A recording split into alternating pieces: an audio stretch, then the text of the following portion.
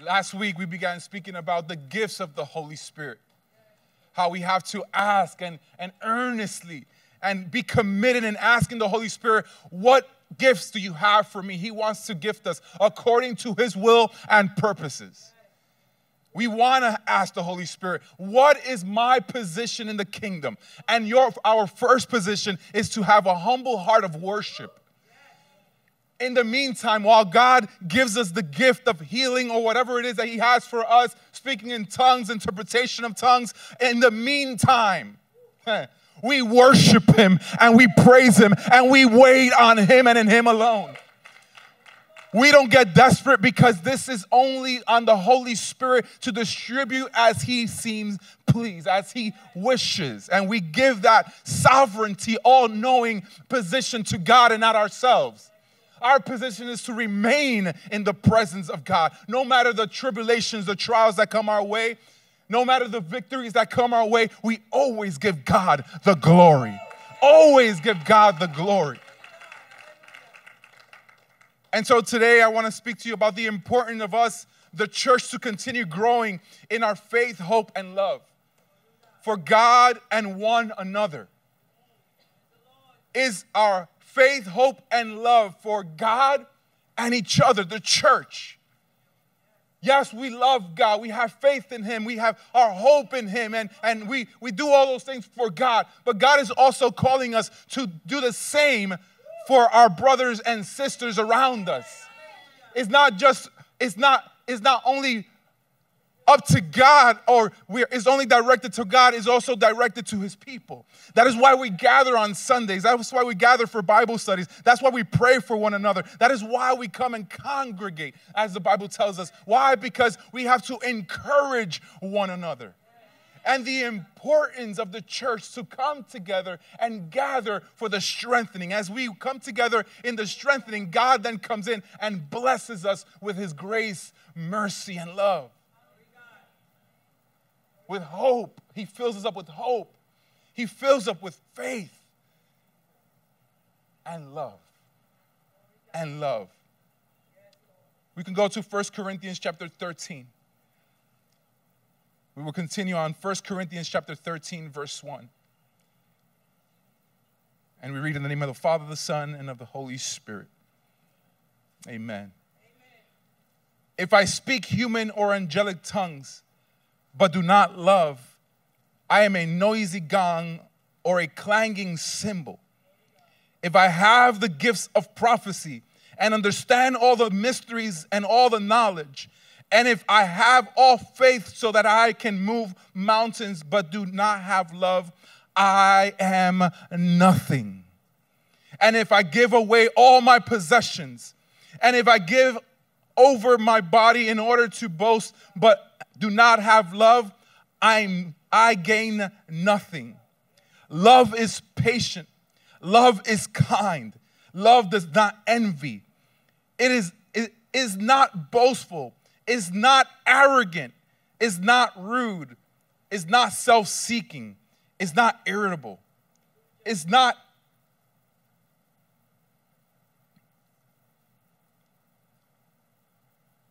and does not keep a record of wrongs. Love finds no joy in unrighteousness, but rejoices in the truth. It bears all things, believes all things, hopes all things, endures all things. Love never ends. But as for prophecies, they will come to an end. As for tongues, they will cease. As for knowledge, it will come to an end. For we know in part and we prophesy in part. But when the perfect comes, the partial will come to an end. It will be fulfilled when the perfect one comes. When I was a child, I spoke like a child. I thought like a child. I reasoned like a child. When I became a man, I put aside childish things. For now we see only a reflection as in a mirror, but then face to face. Now I know in part, but then I will know fully, as I am fully known. Wow, that's so beautiful right there. Now these three things remain: faith, hope, and love. But the greatest of these is love. The greatest of these is love. The glory of faith. The glory of faith.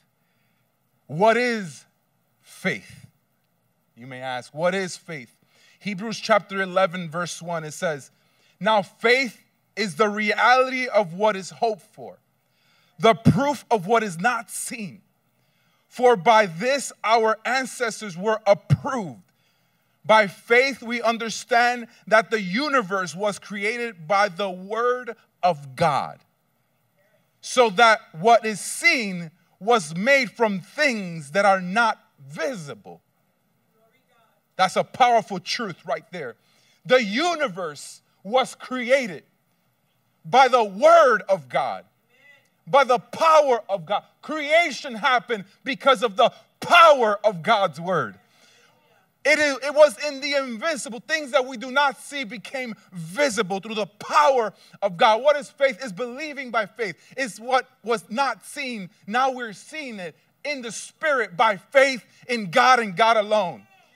The universe was created by the word of God. So what is seen was made by was not visible. 1 Corinthians chapter 13, verse 9 and 10, it says, for we know in part and we prophesy in part. But when the perfect comes, Jesus, the partial will come to an end. Everything will be fulfilled because when he comes, he tells us the truth and he confirms the truth. Because if creation was created by the invisible God, we are believing by truth that God is the one that brings all prophecy to a fulfillment. In Christ, everything is fulfilled. In Jesus, everything comes to completion through the perfect one. How many of you worship the perfect one? How many of you praise the perfect one? How many of you believe in the perfect one? Hebrews chapter 6, verse 13 and on, it says, for when God made a promise to Abraham, since he had no one greater to swear by, he swore by himself. God said, by my name, I will indeed bless you and I will greatly multiply you. Why? Because he had faith in God. By my word, there's nothing greater, but because you are placing your faith in me, by my word, I will bless you. When we place our faith in Jesus, God, the Holy Spirit, they all come together and say, we got to bless my son. We got to bless our daughter. Why? Because they've placed their faith in me, in us. Creation. Everything was created for the glory of God's name. Everything was created for the glory of God's name. And so here we see, we assume we are assured in Christ by faith.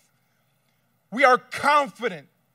The glory of faith is because the faithful one, Jesus, is the faithful one. Because of the faithful one, we are able to be faithful to him.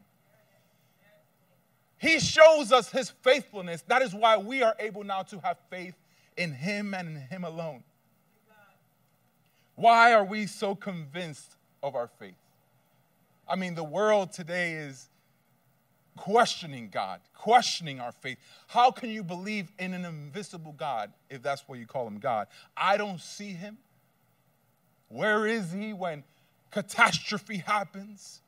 Why does he permit, if he's good, bad things to happen? These are the comments the world has. Those who have not had an encounter with God.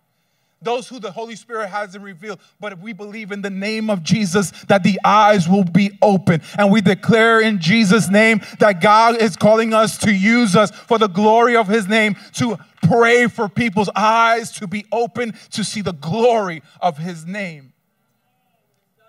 Creation and reality does not change. We don't worry about the air and the oxygen that we breathe to run out. It never runs out. We don't get concerned by, well, I hope we have oxygen tomorrow. That's something we do not control. But God gifted us to know humanity needs oxygen and air to be able to live and survive. Why? Because all of creation was created by God, and He ordained and set everything to work in His function. We don't worry about air. We don't worry about, oh, well, tomorrow, I don't know if I'm going to be able. Can we save some air? No. It happens because God set it into motion. The invisible God. How we believe because we're seeing it. How are we missing this? The way our body sleeps and our cells are healed as we rest. I mean, this is how our body works. God created us. How many of you know that God created us and He made us well?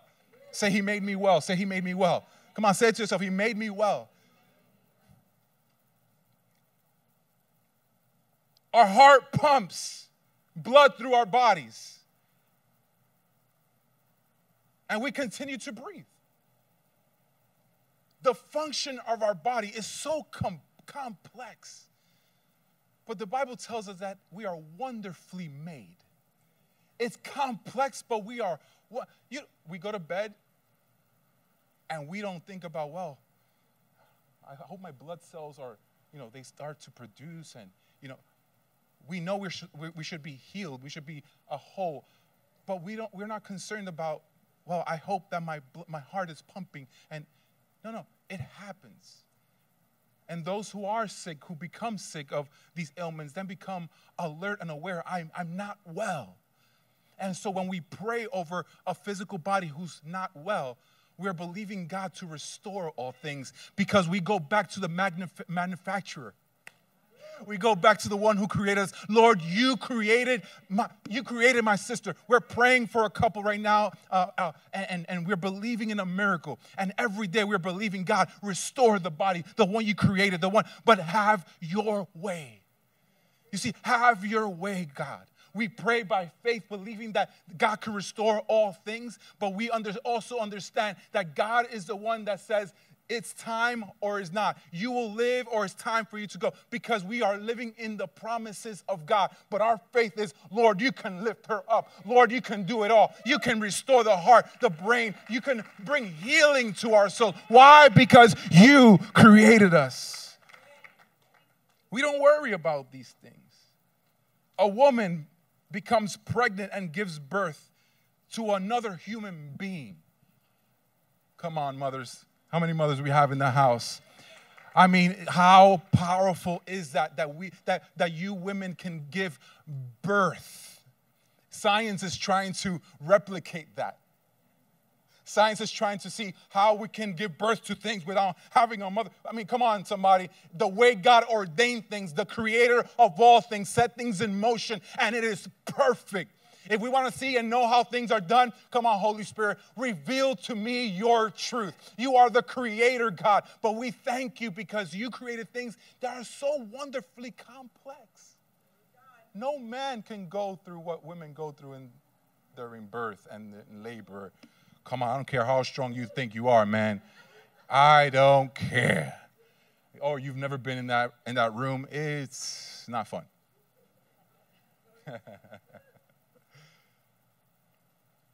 God set apart each person to do what they need to do. There's a function in the man. There's a function in the woman.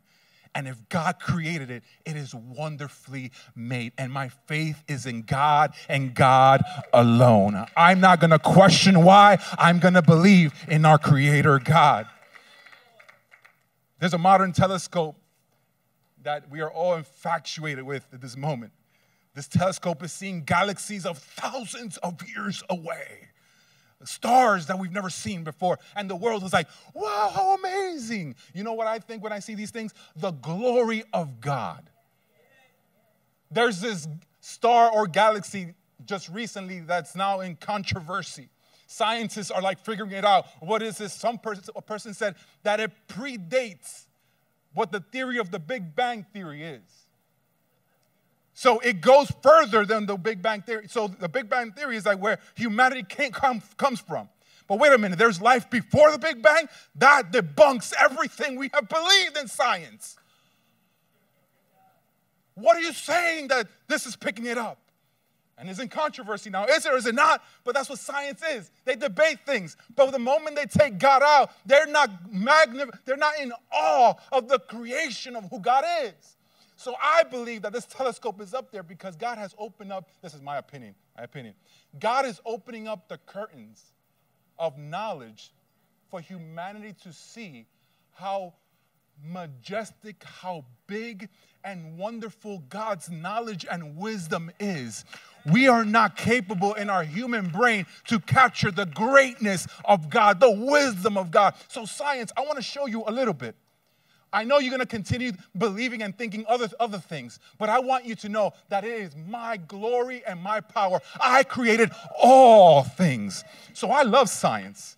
We have scientists here that's their daily job. I was just talking to an aerospace technician yesterday. Come on, someone. I'm like, that's impressive. Pastor, we want to come here. I was like, amen.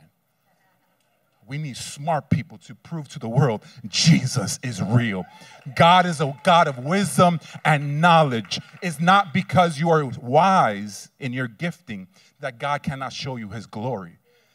Christian people, we can be wise as well. You can be professionals, have an influence in the outside world. And whatever the Lord has called you to do it well for the glory of God's name.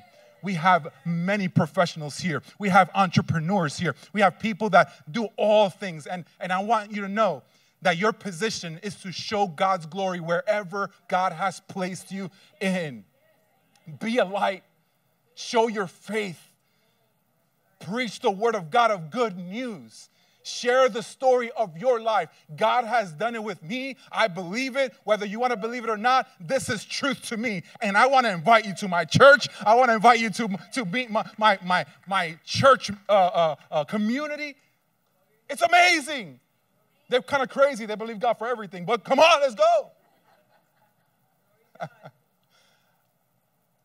I say that we're crazy because the Bible tells us to come. Jesus said, let the children come to me because theirs is the kingdom. Check this out. What Jesus is saying here, their innocence is how you need to be. Come as innocent children. Your children, if you have children, you know they believe everything and anything you say. Your children will believe everything and anything you say because they're innocent. They come to you. Ma, Dad, I want. And they brag. But they come to you. That's how we have to come to Jesus. But come to Jesus. He's not going to believe God with your innocence. God, I can't really understand, but I come to you anyways. Sometimes we stop ourselves because we can't think in our own knowledge to come to God. God, let me figure it out, and then I come to you. We come to God when we can't figure it out. That's the opposite. The moment you got to figure out, involve God in it. What should I do in this situation? And you may even have the answer, but bring it to God anyways. Lord, is this your will? Is this your way? Is this the way I should be acting upon this? Should I react this way? Because they should hear what they should know. I should correct them, and they should hear it from me. Lord, should that be my response? Or can you fight my battles for me? That I don't even have to speak, Lord God, but you have met them, and they come, and we have a nice conversation. It's all over. Lord, can you do that for me? There's been time and time. I'm a person, I don't like confrontation. I don't. So I bring it to God. And when we have the conversation with the person, whatever, it's like, no, that was solved. That was good. I was like, thank you, Jesus. Amen. It's not good to always avoid, but sometimes it's good to give it to God. If you leave it to me, oh my goodness. That's what our conviction. God sustains everything in us and outside of us. How's our solar system holding together? By the power of God's word. How is my life being held together? By the power of God's word. How does my body function? By the power of God's word. because he created us and he's in control of all things. The Bible says tomorrow is not promised for anyone, but we should not be afraid of death. This is church. Tomorrow is not promised for anyone. You can't say tomorrow you're going to wake up. You can't say tomorrow you will live another day. We can't say that. It's all by the grace and the mercy and the will of God. But we should not be afraid of death. Because why? Life is in God's hands. As Christians, as believers in Christ, we should not be afraid of death. We should say, Lord, you are in control of all things. My life, my family's life, my children's life, you are the one in control, and I give you the glory. Tomorrow is not promised, but it's not a verse for us to be in fear. Lord, you're sovereign, and I have faith in you. My life is in you. My life is in you. My faith is not on myself, but is on God. My faith is not on me. I believe in myself. And that's what the world says that a lot. You hear that today in our culture. Believe in yourself. You can do it. Have confidence. That's what people follow. Confidence. I think is a combination. Believe and have confidence in God, and all things work together for his good. Come on. Confidence in the Lord gives us confidence. Faith in God increases our faith, and everything stems from God. You can do your job well with confidence. Why? Because you're trusting in the Lord. Your eyes are not on yourself. Your eyes are on the Lord. He created you. He gives you the wisdom and the knowledge. It's a gift from God. Receive it today in Jesus' name. We are created and limited in our humanity, but we are dependent on our Creator. We're limited in our wisdom. We're limited in our thought process. We're limited in our resources. But we believe and trust in the one that is unlimited in resources, in knowledge and wisdom. And we depend only and solely on him. I want to encourage you today in the name of Jesus to put your trust, your faith in Jesus. Our faith is based on his word. Our hope is reliant on his promises. Our hope is reliant on his promises. I want to speak to you about the glory of hope. The glory of hope.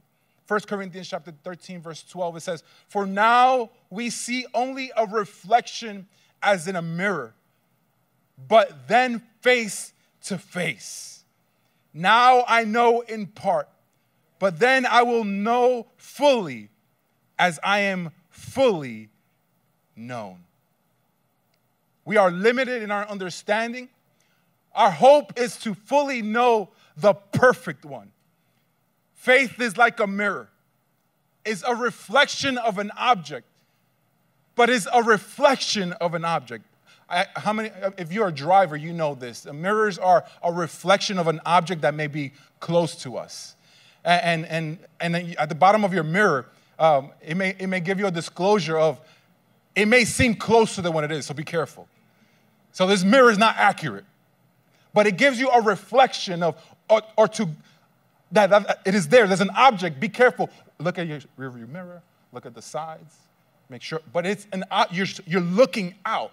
So faith is a reflection of what's to come. A reflection of God. It's a reflection. Faith is, I'm believing in that reflection, but it's not fully yet. But I'm believing it. There's a reflection. My faith is a reflection, like a mirror, Paul says here. But it's not the full. When the perfect one comes and shows up in glory, we're going to get the full image of who he is. Right now, we're getting it impartial, but we're believing him because we're getting a reflection of who he is, and we believe it. We're seeing a reflection of God's faithfulness. We're seeing a reflection of God's mercy. We're seeing a reflection of God. He's coming, but he is coming. Church, Jesus is coming. One day we will see him face to face. But when we see face to face. That's what it means. When we see Jesus face to face. I mean, I say it a lot when we break bread, we do the Lord's table, we set at the Lord's table. We wait for you. We believe in your return. How many of you are excited to see Jesus face to face? How many of you are excited to see Jesus face to face? Right now we're getting a reflection, and that's our faith. It's a reflection. But one day we will have hope to see Jesus face to face. Hebrews chapter 6, verse 17. Hebrews chapter 6, verse 17. Because God wanted to show his unchangeable purpose even more clearly than to the heirs of the promise. He guaranteed it with an oath, with a promise, so that through two unchangeable things in which it is impossible for God to lie, God cannot lie, we who have fled for refuge might have strong encouragement to seize the hope set before us. We have this hope as an anchor for the soul, firm and secure. It enters the inner sanctuary behind the curtain. Praise the Lord. This anchor of our soul is firm and secure. It enters the inner sanctuary behind the curtain. This is the temple. This is the glory of glory. Jesus has entered there on our behalf as a forerunner because he has become a high priest forever according to the order of Melchizedek. God has entered into the throne of thrones, the Holy of Holies, as a forerunner. My goodness, he has broken the veil for us then to follow. Our hope is to one day be in the presence of God forever. Jesus came to earth and he broke the veil, and he's given us access into the presence of the Father. No one was able to go into that place. The priests were prepared beforehand. If a priest will go in there unprepared with unrepented sin that was not right unto God, he will die in the presence of God. That priest will not make it. As a matter of fact, he will walk in the Holy of Holies, and they will strap a bell to his ankles, because he would have to be in motion worshiping the Lord and doing what he has to do in the inside. But if they didn't hear the bells, that meant that he had passed away, and they would pull the string that it will also tie to the leg to bring him out, because no one was able to enter the presence of God if they weren't prepared. Jesus here becomes the one that takes our guilt, our shame, and we are able to go into the presence of the Father. Why? Because Jesus made a way. It is through Jesus' blood, because our belief in Jesus, that we're able to have life, and life in abundance. Is no longer the way the Old Testament did it. It's the new covenant in Jesus. Come on, somebody. It is through the blood of Jesus that we enter freely into his presence. Our forgiveness comes from the Lord. Us believers have to always have our hope in Jesus. It's not about how our religious acts, our duties that we do. Thank God for all that service. But I want one day for the Lord to say, "Welcome, good and faithful servant," instead of, "I never knew you. But Lord, I prophesied in your name. I did this in your name." And he tells us, "But where was your discipline in my presence?" It's not about doing. It's about spending time in the presence of God. It's about worshiping the living God. And we're believing God to take us from glory to glory. We're believing God to take us from glory to glory. There is hope for our life. It is an anchor to our soul. We are secured in our hope in Jesus. It's an anchor. We are secured. We don't have to go anywhere. We trust in the Lord always with everything, because he holds us firm. We are secured in our hope in Jesus. This hope carries us through every moment of our lives. This hope is the one that when we see the impossible, no. My hope is in the Lord. I trust the Lord with everything. We go through heartbreaks, disappointments, trauma, job loss, loss in the family, etc. You name it. We're human. We go through it. Somebody backstabbed you. They lied about you. Yeah, it happens. Even in church. Hello, somebody. Somebody needs a testimony. And everybody has a story. Everybody has a story. But through it all, our hope is in the Lord. No matter what we're going through, no matter how many people have cheated on you, no matter how bad or traumatizing your trust or tainted your trust has become, man, trust in the Lord always. Trust in the Lord always.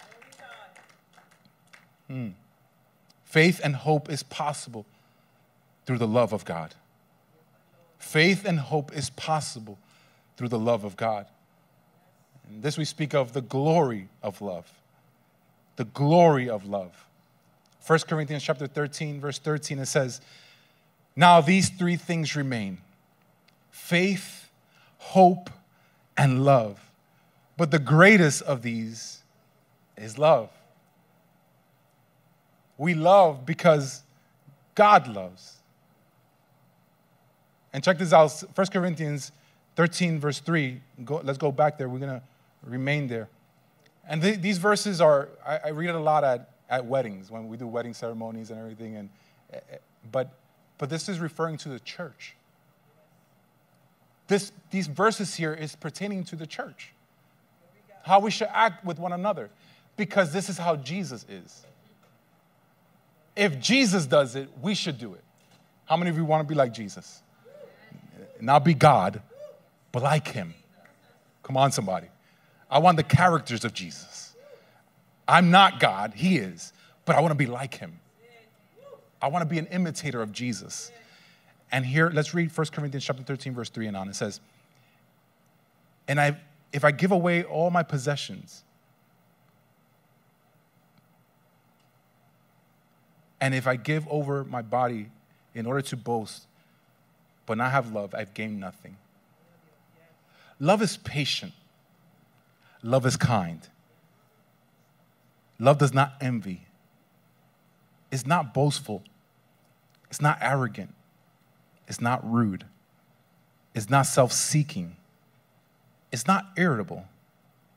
And does not keep a record of wrongs. Thank you, Jesus. Love finds no joy in unrighteousness, but rejoices in the truth. It bears all things, believes all things, hopes all things, endures all things. Love never ends. I want to say this. God never ends. There's no beginning and there's no end to God. He always was, he will be, and forever and ever and ever, he will be God, seated on his throne. And if he's seated on his throne, his church will be going from glory to glory. If we are believing in God for his hope, his faith, and his love to live in us, we will be going from glory to glory. Life will hit, but when life hits, we depend on him. We will love. We will not get irritable no matter what is happening around us.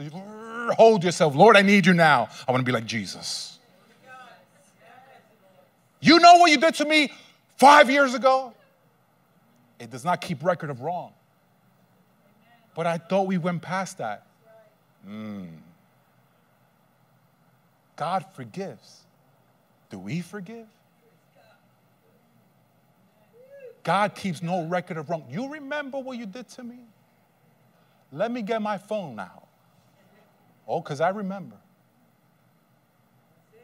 Oh, Jesus, help us. Are we saying to be perfect? Nope. We're saying to ask the Lord for help in every situation of your life because we depend on Jesus. We need him.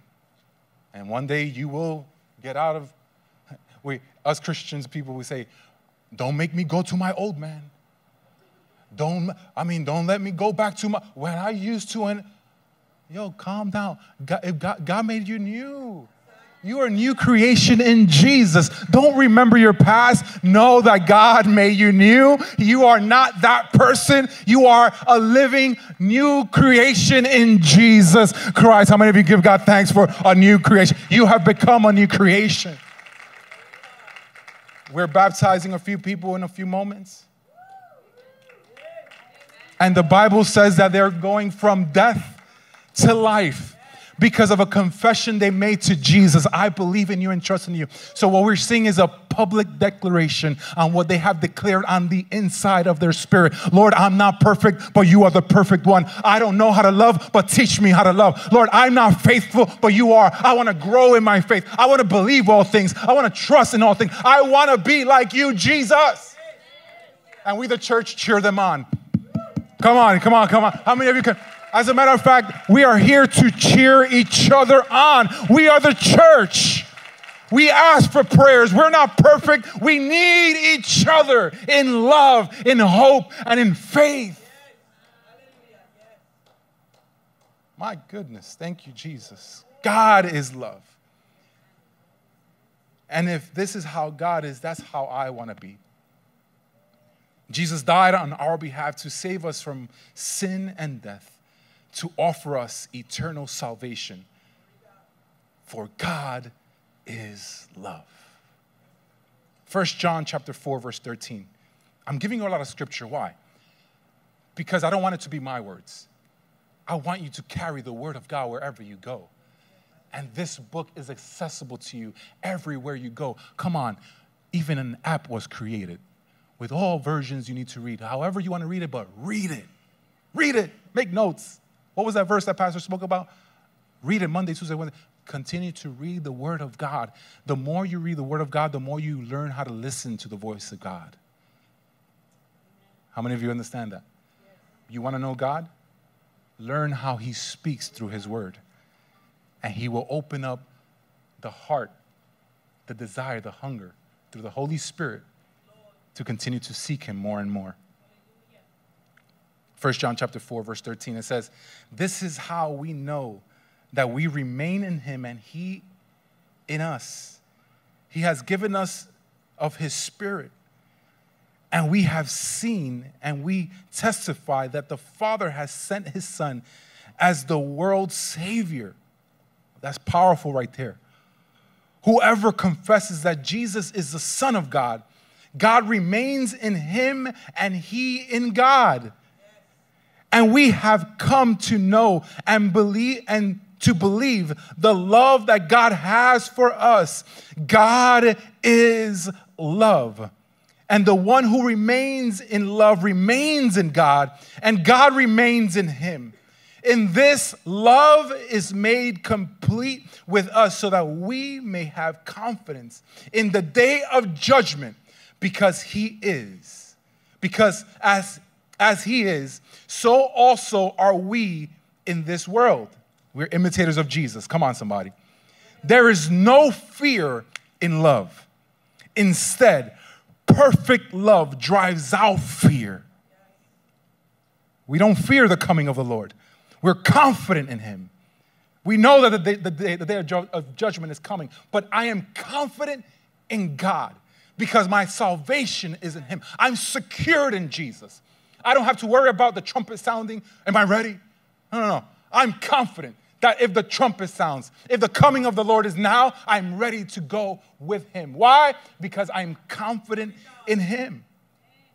There is no fear in love. Instead, perfect love drives out fear because fear involves punishment. Fear involves punishment. So the one who fears is not complete in love. We love because he first loved us. Church, Before you were born, God loved you. Because he is love. We love because he loves. If we're not in Jesus, it's impossible for us to love. Because God is love. And if he lives in us, he will never leave us, and he will never abandon us. Why? Because he is love. He cares for you. If you love a person, truly love, you will do everything possible to be with them. Everything, if it's true love. And true love is respectful. True love honors. True love is honest. True love corrects, but changes as well. If you're married and your spouse asks you of something that is bothering him or her, honor, respect. That's us showing love. If we truly love, but we can't love if we're not in Jesus. You can't expect a person to change overnight if God doesn't come in.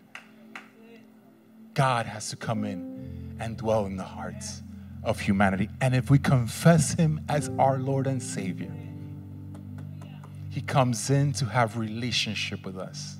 He teaches us all things. He teaches us how to be faithful, how to love. I used to be, but I am new in Jesus. I used to be, but I'm new in Jesus. How many of you are being blessed today?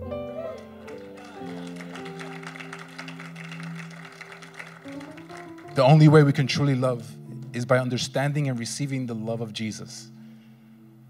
You and I today can go from glory to glory in Jesus. We can go from glory to glory in Jesus. This message may sound simple, but so profound. Because the anchor of our soul has to be Jesus. Not humanity, not the world, not the government, not your job. Because one day your job says deuces. And then what? No. My provider is Jesus. He will open up another door. I will be in peace. Why? Because he's my provider. My life doesn't depend on my degree, how smart I am, how wise I am, how many followers I have on Instagram. Some people are driven by those numbers. We follow people.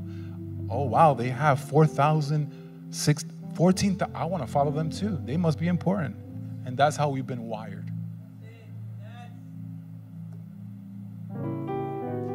We've been caught up in an algorithm. The more you watch, the more it feeds you of what you watch. We're in a system. It's like this matrix type of thing. How do we get out of it? You know how do you get out of this matrix? By opening up our spiritual eyes through the power of the Holy Spirit and waking up to the reality that true life is not what we see in front of us. True life is dependent on the invisible God. When the Holy Spirit opens up our eyes, we're like, where was I all my life? And we find joy, we find peace that is overwhelming. And I would never be able to say hello to a person with a smile on my face. Me trust it is only God. And that's your story. Because when God comes in, he makes all things new. We're going from glory to glory. In conclusion, John chapter 3, verse 14. And usually we say John 3:16. But I want us to read in context what's happening here. In John 3:14 through 17. Check this out. And the worship team can come. Let's go. Join me. It's powerful. We're going to go into baptism soon. I'm excited. John chapter 3, verse 14, it says, just as Moses lifted up the snake in the wilderness, so the Son of Man must be lifted up, so that everyone who believes in him may have eternal life. For God loved the world in this way. He gave his one and only Son so that everyone who believes in him will not perish, but have eternal life. For God did not send his Son into the world to condemn the world, but to save the world through him. He sent his only Son so that we can be saved only through Jesus.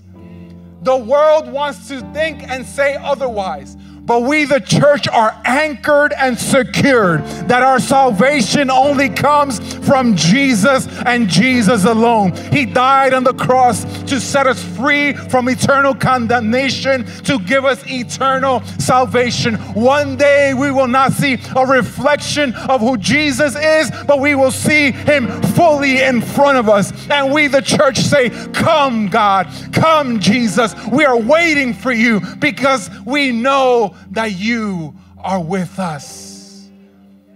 Our trust is in the Lord. And church, I want us to go from glory to glory. The Holy Spirit is leading us and wants us to go from glory to glory. I'm wanting what God wants. Our vision is God's vision. It's his vision. Not what I want to do, not what makes me comfortable, is what gives God the glory.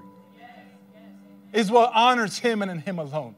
And when I see even one person being baptized, even one person giving their life to Jesus, even one person saying, I need Jesus, I need prayer, we've done what we are called to do, to proclaim the good news of salvation, because everyone who confesses Jesus as Lord and Savior will be saved.